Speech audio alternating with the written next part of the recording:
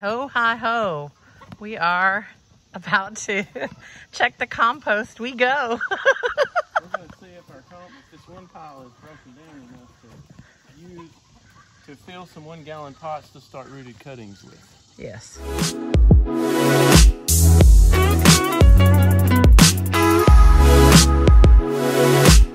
Here's compost pile 1.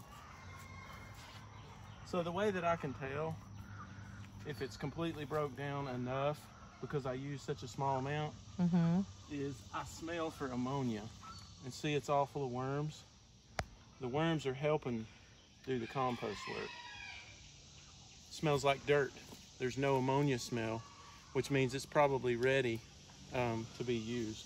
Excellent. So we're going to fill this pot, this big nursery pot up, and then when we get up there, I'll show you what else I put in. Cool. Okay, so I was gonna tell you a little bit about what's going into these compost piles. I know a lot of people do like household composting. Right. Because I have all these birds, I compost their waste. Yes. So when the coops, when the pine shavings get really gross and filled with poop, That's what it is, poop. They start to take on that really funky ammonia-like smell. That's when I clean out the coop and I carry the piles from the coop out here. This is a really old compost pile, and you can see how it has settled. It's really big and wide, you can see, and animals have probably scratched it out because they're attracted to that decomposing smell. Yeah. These 2 piles are younger in between these trees. Oh, whoops. Yeah. There and there. And those need a little bit more time to break down. And then I also have another pile back there that I just started, which will be for next year. Way back there. Yeah. I think that this compost is going to be the best that I've produced so far. Because as you can see, it's black and rich and it's loaded with organic material. And I think it's going to be really good, a really good additive to put in the pots, because that's, the thing is that when you compost, depending on what you're using, you can use household kitchen waste, you can use vegetable debris, eggshells, coffee, grounds, all those types of things, but you have to give the compost enough time to break down. And with chicken waste, it's especially important because that is so loaded with nitrogen that if you don't break it down, then it can burn the plants up. So you can tell that it's completely composted by smelling it, and if it just smells like fresh dirt, it's done, it's ready to go. And that's what this smells like. I started digging on the other side of the pile. It still had a little bit of a funky smell. Yeah. I started with this, wet. with the back side of the pile, and as I brought more stuff out, I built it back in this direction. So that's the reason why this side of the pile isn't quite there, but this side is. So that's what we're going to use. And we're going to use it to do... We're going to mix this with ground pine bark and perlite, and we're going to make a potting mix that we use to stick cuttings of native shrubs. And then we're going to set up for the nursery. Then we're going to set up a mister system on a timer that that wets the cuttings about 5 minutes out of every hour, and that will cause them to strike roots. Every time I hear that, I think of a mister, like a person. Yeah. A mister system. It just, I never think of water as a mister. I think of Mr. So-and-so. Yeah. The misters, a group of misters. Like, well, I will show you the system once I get it out and start setting it up. It's super simple. I got everything that I use to set up the mister system on Amazon. okay, so we have added the pine bark and the compost, and Tree Man it's like a giant stirring pot. It's a bathtub. It's a bathtub. And I'm not ashamed of it. It makes a great potting table. That's not what I was meaning. I was meaning this. The shovel is like a big stirring spoon. I'm stirring up my witch's brew. Yeah, exactly. So this really black looking stuff is actually crushed pine bark when it starts to decay down. The reason why I use pine is because it is neutral pH, so it doesn't lower or increase the pH of the potting mix. And that's very important. Yeah. And then you can see some of the compost that's partially broken down. That's actually good because that will add to the soil's ability to hold moisture. So We don't want it to hold too much moisture. So what I'm gonna do now is I'm gonna go get the perlite. Okay. Now, another great thing about digging in the dirt, because that's what I call this, is digging in the dirt, is it's very grounding. It is, if you're somebody who is into gardening or putting your hands in the sand or the dirt or clay, anything where you get that, even cooking. Like I love to get my hands in when I'm baking or cooking, and I get my hands in there and just really knead stuff. When you're kneading this, even with gloves on, you're getting that grounding sensation. So you feel like you're very much in your body. It's very calming, and it really helps with mental clarity. So there are some really good benefits of what we're doing aside from growing plants, these gorgeous plants here behind me, and raising chickens and eating stuff from it. There's some good mental and emotional components as well. This is perlite, and it's sort of like a light foamy textured stuff. Oh, it looks like little pieces of styrofoam coming off of it. It's a mineral that's mined somewhere. I'm not exactly sure where it comes from. But the purpose that this serves in the potting mix is it aerates the soil, and it gives the soil the ability to drain really well. So if you get like a big flooding rain, this stuff will help the soil from holding too much moisture for too long and rotting the root system out of the plant that you're trying to grow. So I put 4 scoops of this in one batch of this soilless potting mix. So my guess is when I was in France and we went to Champagne, the region that they grow the champagne grape, they said that's the only region that you can consider the grape to be called champagne, and it had to do with the soil. They do not add additional irrigation because there's something that must be like the perlite Yeah. in that it holds the water so that when there is a lot of water coming in, it won't drown the plant. And at the same time, when there is drought, because it's held the water, it will release it so the plants still get moisture. So yeah, there's a lot of natural soils that have that ability to drain like that on their own. So that's what this does. Yes. Okay. So this is what we're doing, is we're creating an artificial soil with all the best characteristics of the perfect soil that you want to grow a plant in. Okay. And because I grow so many different native species, look at all those. They go beyond that tree there, all the way. Different environments and different soil types. So here, this is like a general use perfect soil. Yeah. I mean, that's essentially what we're trying to create.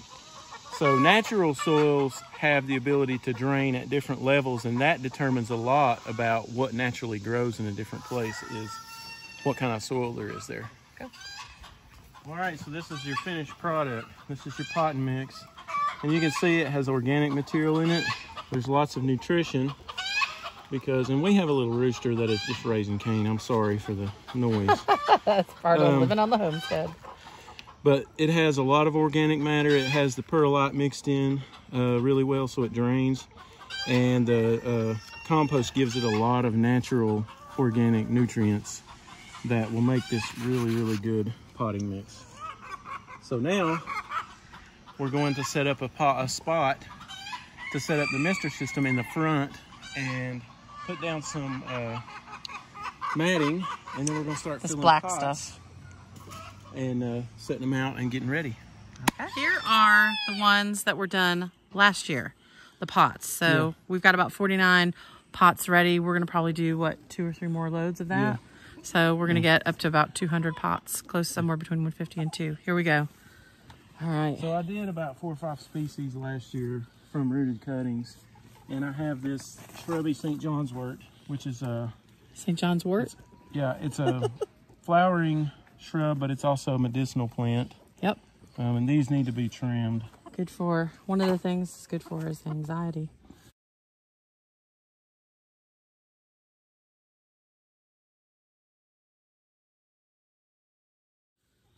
Then I have this, which is buttonbush. Buttonbush. Buttonbush is a really common wetland shrub. It's pretty. And that it struck from that cutting, which is the base right there. And you can see it's a big plant now. Yeah. And this was a year ago, right? Yeah. And then These are little spireas. That's a weed, but this is a spirea, and it's a pink. I can't remember the exact, but it's a pink flowering spirea, which also needs to be trimmed. If you take a little small shrub like this and you snip the top side of it, it'll cause it to root sprout, and it'll cause it to thicken up, which is what you want from a shrub. So, I think that's pretty much all that I have. But So while we were outside getting things ready to pot, Eli made homemade biscuits and eggs to put on with all this yummy jam. So what are we doing next?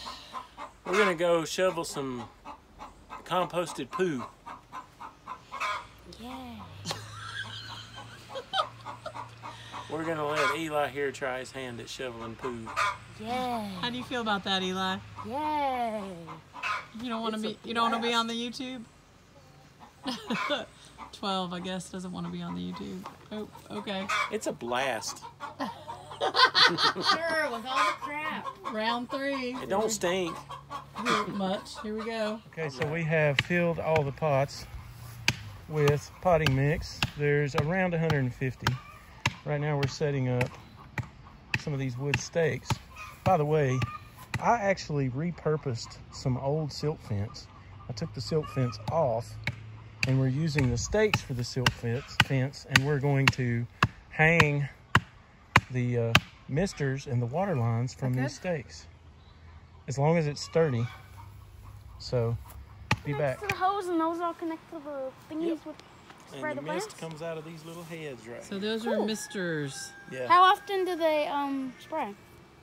I have a timer, and I set it for once every hour for about 5 minutes. Cool. So we got all that right in. now, So are you wrapping it kind of like a fence in a when you way? look in that box over there, there's some zip ties. We're gonna zip tie this. What are you gonna? You're gonna zip tie it how?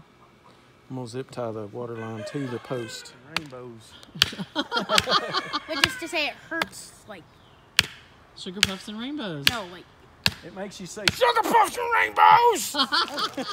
So these are tees, little plastic fittings. Oh, that's how they connect. And this mister head fits onto the bottom, but you gotta be able to hook these two ends of hose line together. Can I do Now, that? is that Mr. Red number 1 or number 10? That's number 26. Okay. So you just push it on Okay. over this little flange, lip, whatever you want to call it, I like lip. like so. Yeah. And then the other end of your line you push on. Those are like hilarious today. See there? There we go. Yes. And then you take one of those mister heads. These? Yep. And you just pop it right on here like this. Cool. Oh, I got the wrong fitting. Uh-oh. Oh. Time out. As Tree Man said, it's been a day or two since he's done this last. So my mistake was I picked a 3-way with a flange, and what I need is this because the mister head slides onto that. Okay. So I gotta. These are adjustable this way by turning them like this, and then this little nozzle right here is adjustable. Can't This even way. tell if I got it. I hope. See?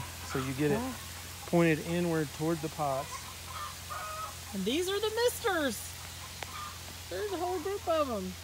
They look like little twinkle lights. It's like a little party section It's so for simple, the it's plant, crazy. for the pots. Yeah. But it works. See, And like we this one? we upcycled and reused and everything, all this stuff that's here, everything here. None of it's new, except for the mister part, right? Yep. Mister part is new, but the posts, the black shiny stuff, even the pots. Oh, thanks for the bath there, buddy. Yeah, you just missed. I just stuck a cube down Tree Man's shirt. Where'd it go, babe? In my drawers. And your drawers. Yeah. It's nice and chilly in your drawers now. He says nothing.